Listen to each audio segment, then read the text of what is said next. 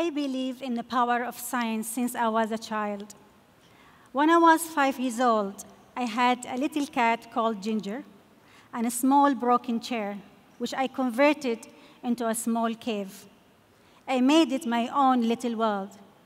I spent hours and hours with Ginger inside this small cave, spending time imagining about where science may get to in the future, the space, the moon, and also admired scientists and scholars who did something amazing for humanity. They were my heroes. Sometimes I dressed like them. Yes, I used to sneak to my mom's cupboard and put so many clothes on to try to look like them. Or sometimes I wore a card box on top of my head, thinking I was walking on the moon. I love exploring and learning. And I was lucky I had a father who could teach me anything I wanted. One day, I showed him the scientist, and I asked him a question. Are they really human beings? My father answered, yes. Why are you asking? I said, I wanted to be like them, but I cannot find anyone like them around. He replied, they exist. Hayat, with education and learning, you can do anything. You can be one of them. So I loved school. School days were the happiest days of my life. I know, weird, but true. I wanted to be like my heroes, to make a difference in the world. So I asked my father after high school to send me to England to study, to become a scientist. Because my long life passion is to make the impact of science more tangible for every human being in the world. I believe science and technology could solve many challenges: sustainability, poverty, and of course, climate change. But if I look from the heart, I recognize part of the world is deprived from the benefit of science and technology. Why? It is not because of capability. We are all capable as much as scientists, but we need to work hard to grow remarkable solutions, to open and to accept or to encourage new fantastic ideas. Take the Russian scientists, for example. They have a history of confidence, building fighter jets from wood, for example, or the self-running engine, magnetic engine of a Portuguese scientist. It's true, they don't come from the right place, they haven't been to the right school, and they do come with risk. However, they remain truly startling ideas of imagination, so powerful, but we need to be open more to them. They could be right. I also didn't go to a private school. Did I have the chance to learn another language, like English, for example? Or I had the chance to see a real lab? I come from a traditional family with no extra luxury. 8 children, and I left home all the way to England, completely new environment, with a huge risk, with no scientific background and with no English, just to fulfill my dream to help the world. I remember not long after I'd been in England, I went straight away to the admission office at University of London. I took with me a female translator, and I asked her to tell them I want to do science. So the lady at the admissions counter asked, do you have scientific qualifications? The translator told me, and I said, no, but how can I get them? By this time, the lady started to ask, who won't? When she realized it was me, she said, no way, you don't even speak English. She asked the translator to tell me, ask her to go back home. She's crazy. She didn't know that's my nickname. I didn't give up. I didn't give up because I believe in the power of science and technology. And this inspiration would push me so strongly against money out to work as hard as I needed and accept it at the best world universities, like King's College London, Cambridge University, Oxford, MIT, and Harvard. I really wanted to link science and society. I really wanted to reach out to the hand of people. Science is already practical, cars, train, airplane, but I wanted to make science more practical and real for people. So I worked with Paper Diagnostic as a social innovation to manage healthcare in a developing world. As a scientist, me and my team, we had no clue how to take the idea from the lab into the market. So my boss advised me to go to Harvard Business School so I can learn the commercial side of the technology and how to write a business plan, how to understand, to translate the idea from the lab into a product. You can imagine, as a scientist, it was tough to be in a class when everybody's speaking different language than me, and I have to keep looking smart. I reach out to the right community for encouragement and support. And this has happened when I was accepted as Social Innovation Fellow and Science Fellow at PopTech.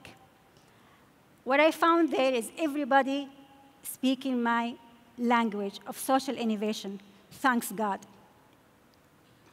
Yet, when I left Harvard, still the full potential of social innovation was not being achieved.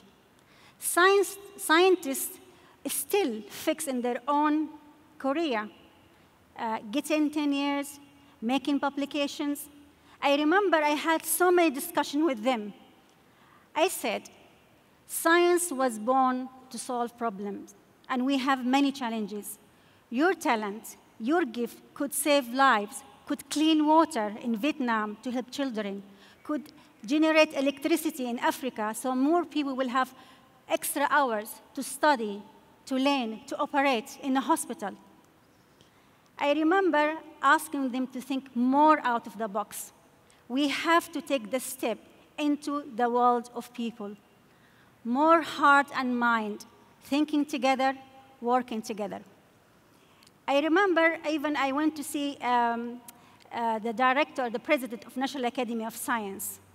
I suggested to him we should celebrate social innovators because they are taking extra steps to make things happen. I know this type of change is not going to happen overnight. So I took practical steps, and I became social innovator. I started I2 Institute for Imagination and Ingenuity for the youth in the Middle East. I've been imagining the details of the institute for the past 10 years, connecting with people, getting ideas, being truly inspired and energized by everyone involved, with big, clear goal in mind, to create the ecosystem for entrepreneurship and social innovation for scientists, engineers, and technologists in the Middle East, so they can have the chance and the potential to fulfill their dreams for themselves and for the society, and create new jobs, develop a new market, and make a difference. In I2, we take them through 8-month program to teach them about business skills, entrepreneurship skills, to build their confidence and courage, and make them to understand how to translate their dream into reality. And this year, we're so lucky, we graduate 6 innovators, 6 remarkable change agents. One of them, actually, he's the winner of, one of the winners of Rolex Enterprise. He developed a mechanism to detect superbugs. The other is from Oman, and he developed, engineered a system to help credit the less fortunate. He's also amazing. I believe we, the scientific community, needs to integrate with the changing world. Not only the white lab coat part, because for us to be affected, we don't have to be a change agent. Rather, we can decide to be mentors, to be advisors, because our huge collective knowledge can to make a huge positive change. In I2, we have a network of mentors who advise, and they're international, and support and inspire the entrepreneurs who are really in their lonely and exciting journey. To embark on their journey, inspiration is essential.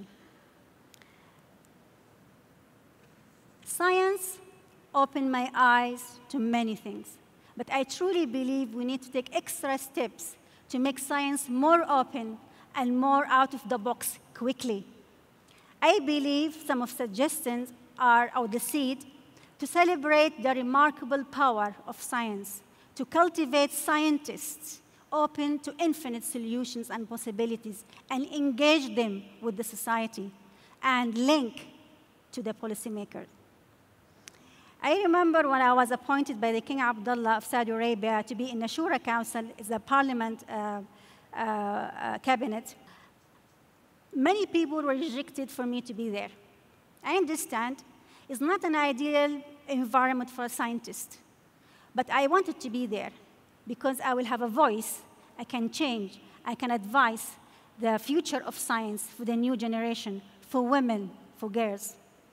And it's worth it because it's not easy to find a scientist who can understand, to translate the importance of science to the decision makers where the real changes begin.